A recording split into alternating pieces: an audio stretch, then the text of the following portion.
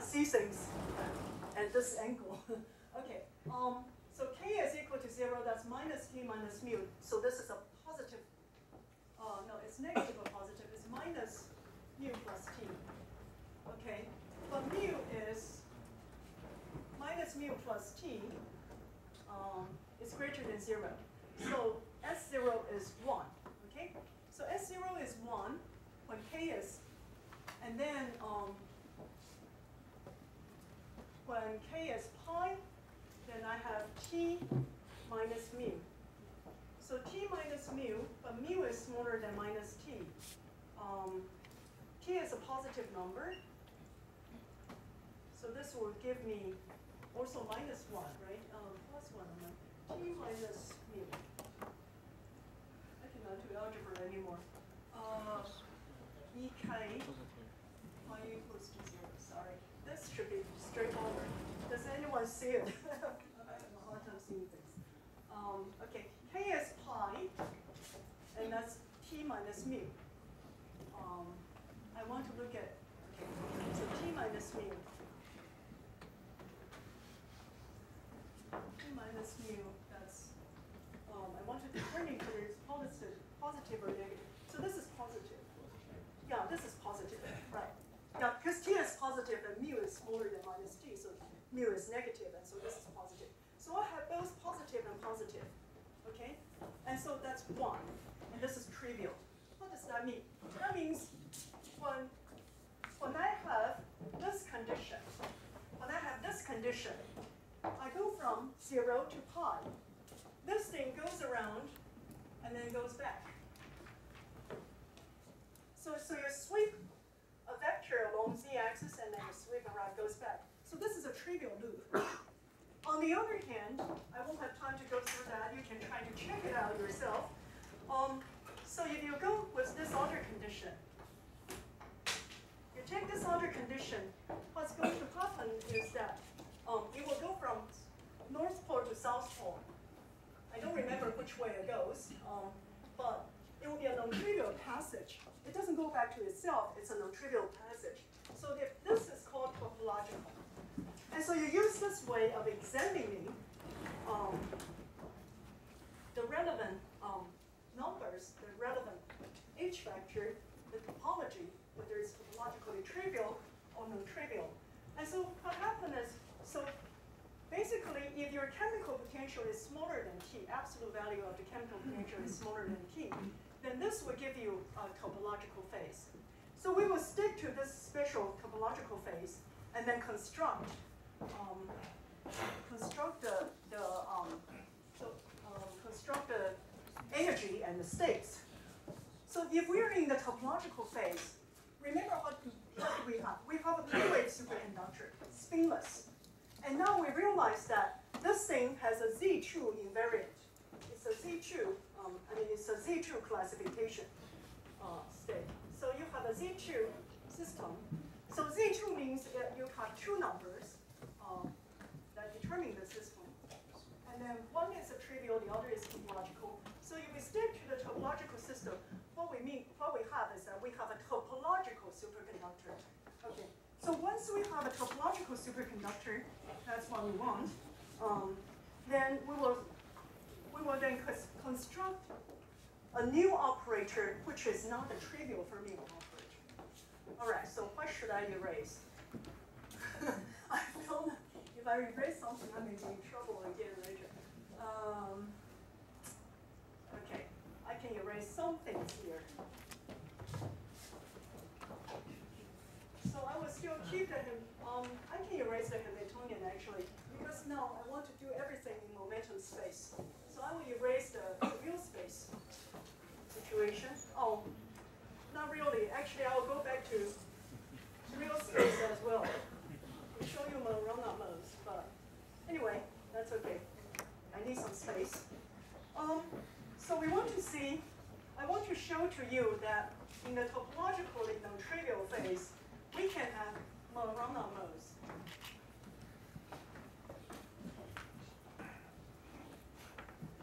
At the boundaries, at the two endpoints.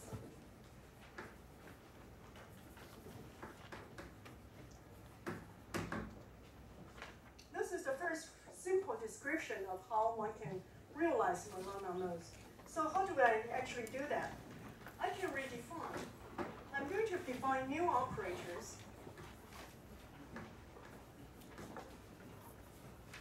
These are fermion operators, and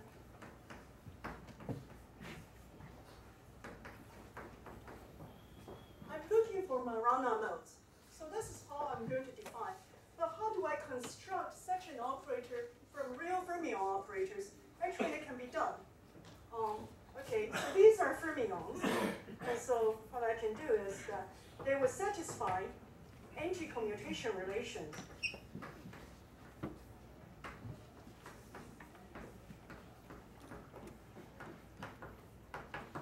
So if I'm in the real space, and these are phi, these are just some indices.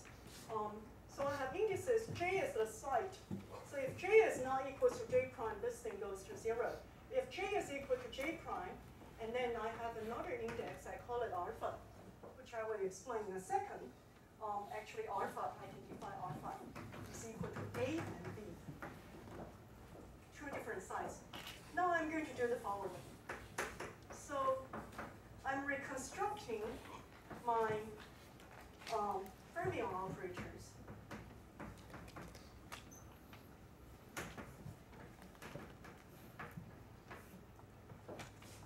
So this is my fermion operator. I just define it this way. I can do it that way, right? These are just some operators, but as long as I can effectively describe my fermion operators in terms of these two new operators, everything will be fine. Okay, so this is what I'm trying to do. Now let me go back to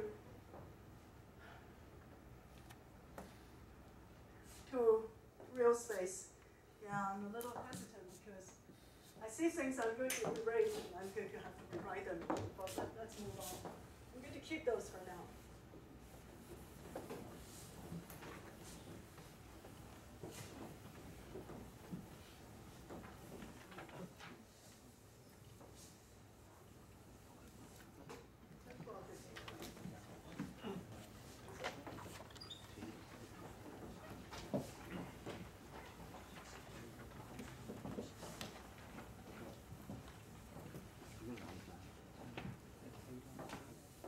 Okay, so once I do that, I'm going to rewrite my Hamiltonian. You remember, originally we have a real space Hamiltonian. Now the real space Hamiltonian is rewritten again with this new operator.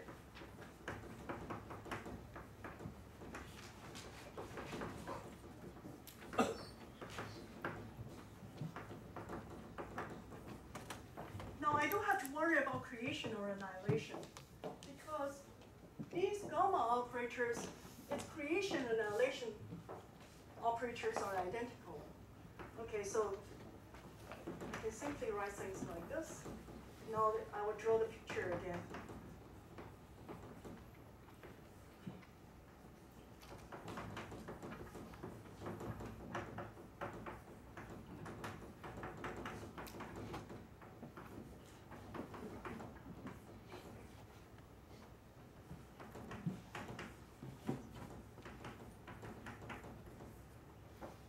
So this is my new Hamiltonian. What's my A and B? I have done one thing.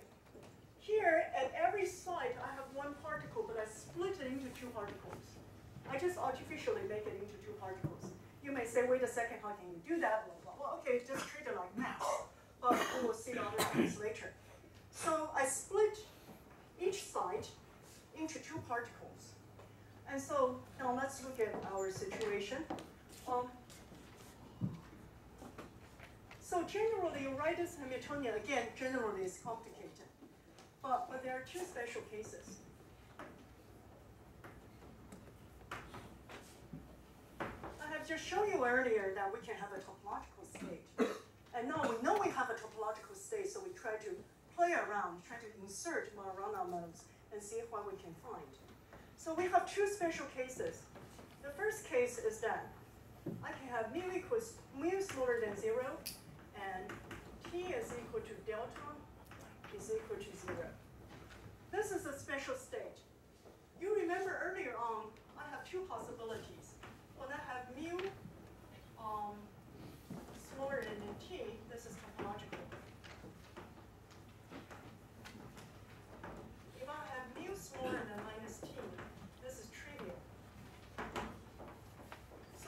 general descriptions. So now let's look at this special case. This special case, I have T and delta equals to 0, mu is smaller than 0, so it satisfies this condition, right? It's going to be a trivial state. Do I see that? Yes, because when you put T equals to 0, you just, T and delta goes to 0, you cancel this thing altogether. You're only left with this term. So you have a totally trivial term, and so you will see that at every site, you have B and A together. So you have A, J, and gamma Bj are at the same site.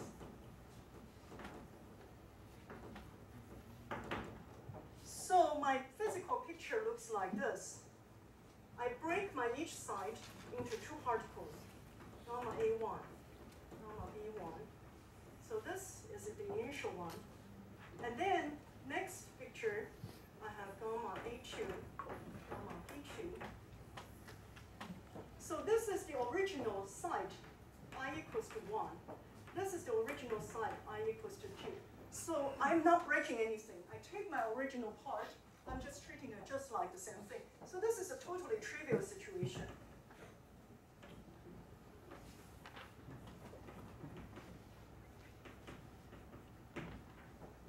So this is the ground state of Cj fermions. This is a unique ground state. So this is totally trivial, as you can see. I have done nothing. I break the two particles apart, I break each particle apart, and I put them back together.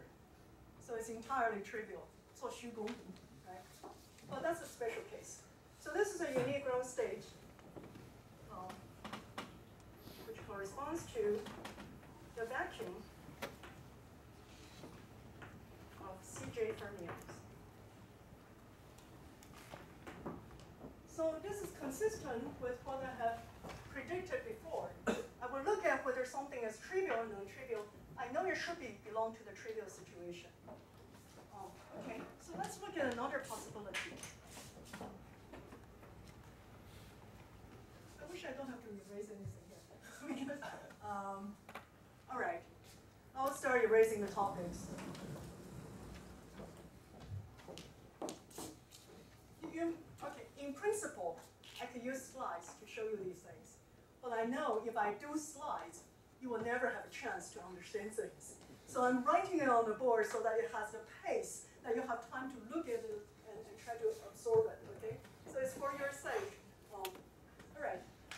So I am going to erase these anyway. So let's look at the non-trivial state. So the punchline I'm going to tell you is that I'm going to show you we have Morana modes for this toy model. And then everything else later on will be constructed based on these concepts. They're just variations of such concepts. So I'm spending time on this. Okay, so let's look at the other possibility. The other special case, I make mu equals to 0, and T is equal to delta, and it's not 0. And you remember I already defined T and delta as positive. So this will be consistent with this condition, right? And this, I already predicted this is going to be topological. So let's look at our real space. When I make mu equals to 0, and I make delta and T to be the same, and I have a very simple situation. I cancel this out, I cancel the first term, I only have the second term. And so my Hamiltonian now is very simple.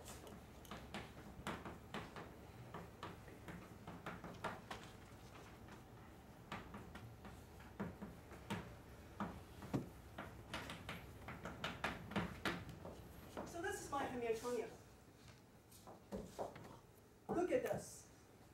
You're combining J side B particle with J plus 1 side A particle. What does that mean? Instead of this trivial situation, I will erase this.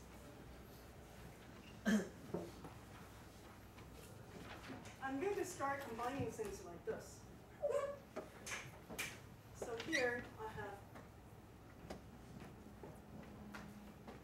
gamma A3, gamma B3, and then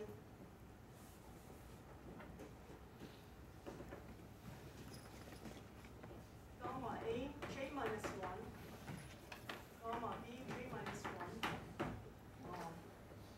gamma A, J, and gamma B, J.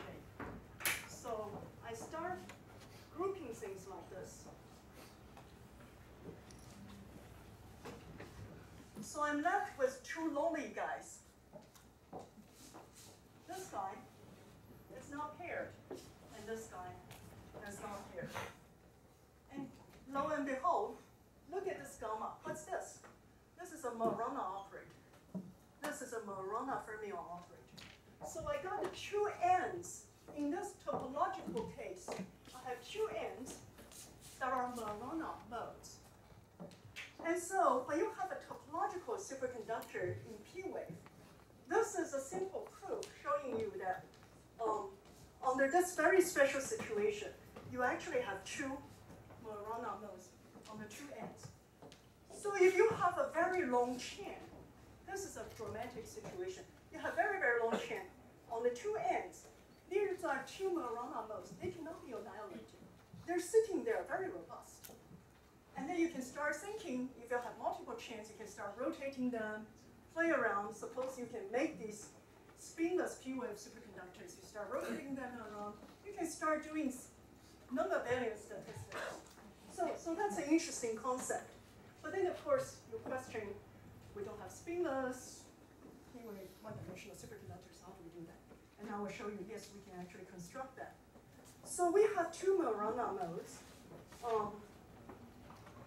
And so the point is that we have two unpaired zero energy. See, they're real zero energy states, zero energy Morana modes, and which I will call it gamma 1, defined as gamma A1, and gamma 2 is defined as gamma, if I have n particles, Bn. So I just draw a line, and then I have two Morana modes sitting on the two ends. Okay, that's pretty cool, I thought. It's an interesting idea. Okay, but then, so these are actually non-local.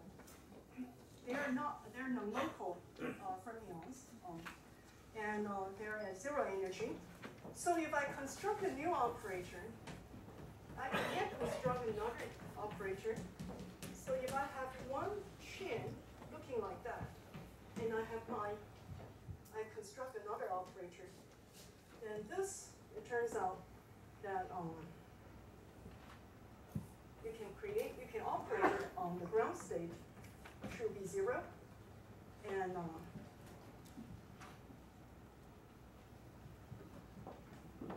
yeah, you can operate this on the ground state, which gives you 0. I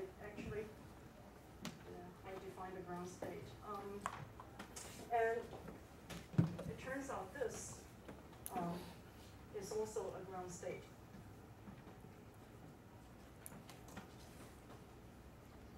Sorry, there are some minor things it will take me quite a few more lines to write it down. But the key point is to let you know that generally I can write them like this. Okay, you may say, all right, that's all fine. But this is a very, very special case. I have mu equals to 0 and this other condition. So what about if I relax these conditions? What would happen? Well, in general, if you relax these conditions, all you have to pay attention to is that you choose this. As long as you're in the topological phase, generally, you can still have Morana states.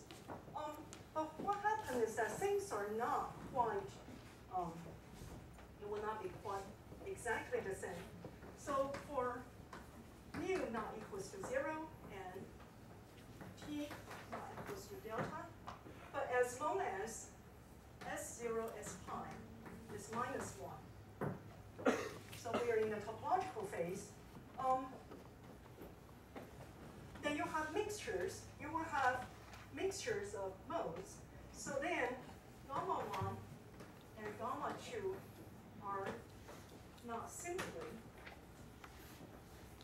this situation that we have said, are not simply gamma A1 and gamma AN. They are not so simple. So you will actually have to mix some of these operators and turn them into effective Marana modes. But the thing is, you can still argue that you have Marana modes because the wave functions will decay. The wave functions of these other constructions of modes on the two ends will decay exponentially. So these are not two separated modes. They will have some overlaps with other particles in the middle. However, overall, these are still very far apart. For as long as your chain is sufficiently long, and the wave functions of gamma 1 and gamma 2 will decay exponentially into the bulk.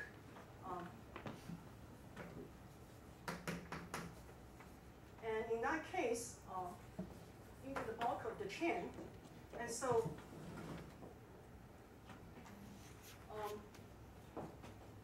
so they will have a little overlap, so slight overlap.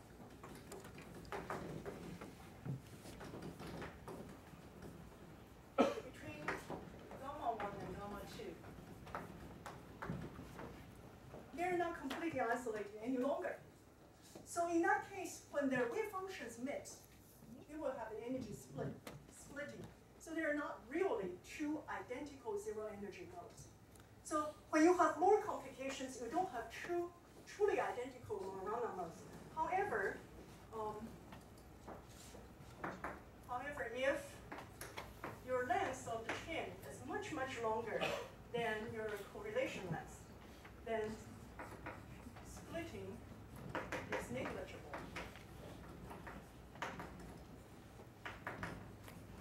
And so you can still treat gamma 1 and gamma 2 are effectively isolated.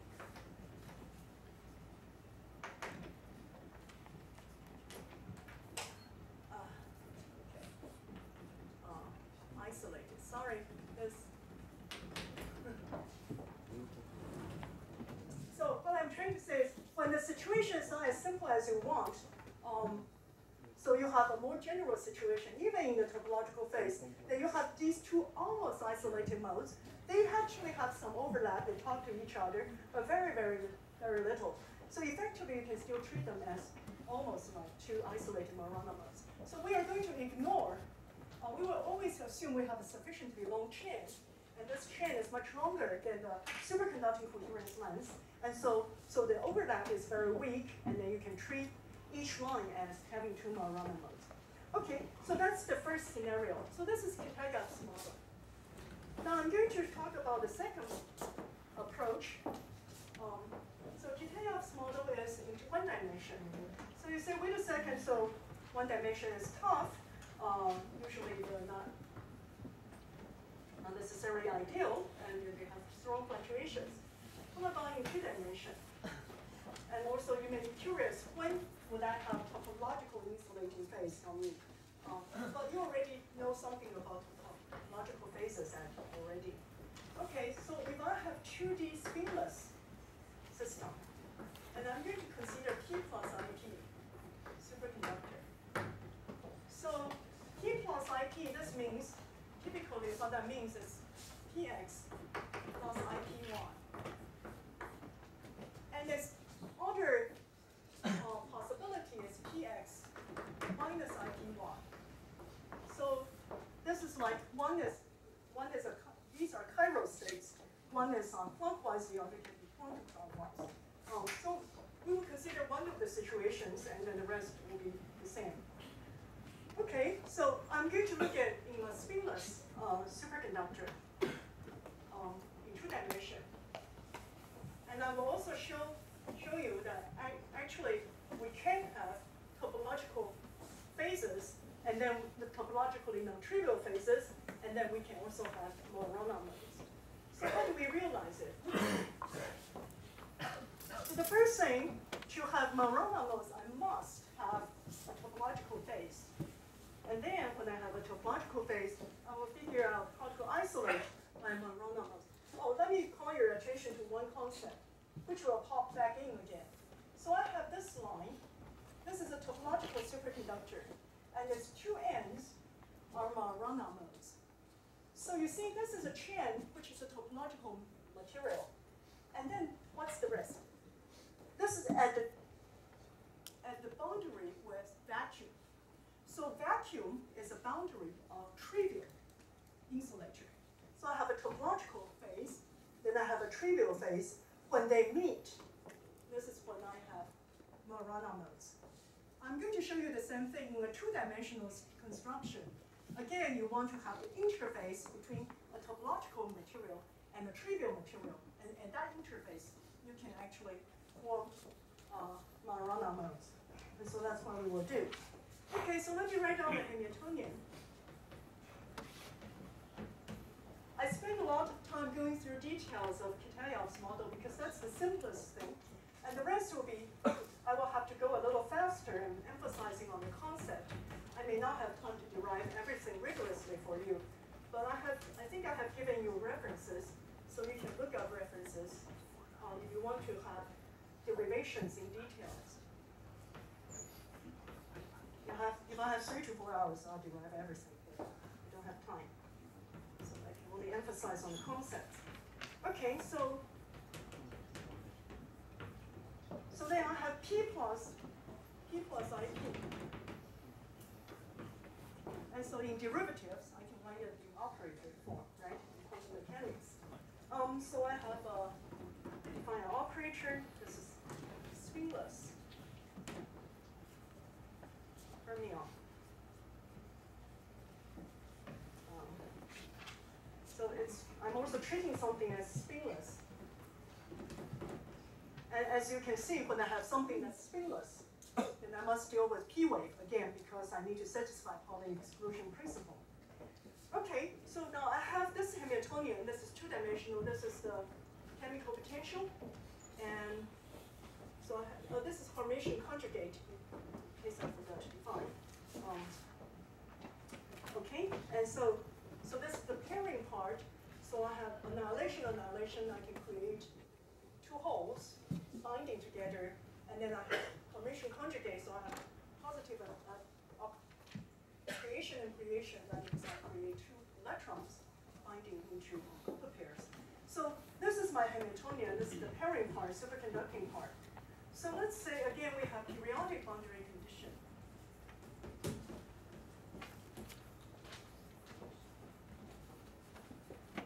And when it's periodic boundary condition in X1,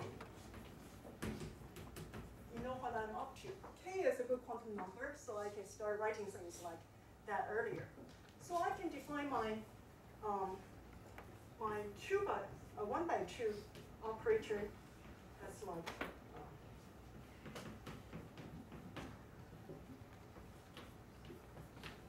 and I'm doing exactly the same thing like what I have done before. So I will have Ek is equal to slightly different. I have another kinetic energy term, which I didn't have in the one-dimensional chain before. So I put it back in, and then I have this delta K. Everything else looks just like what I have written up there. That's why I didn't want to erase that part. And then my Hamiltonian now looks like. The only difference is that I'm doing a two-dimensional integration now in K space.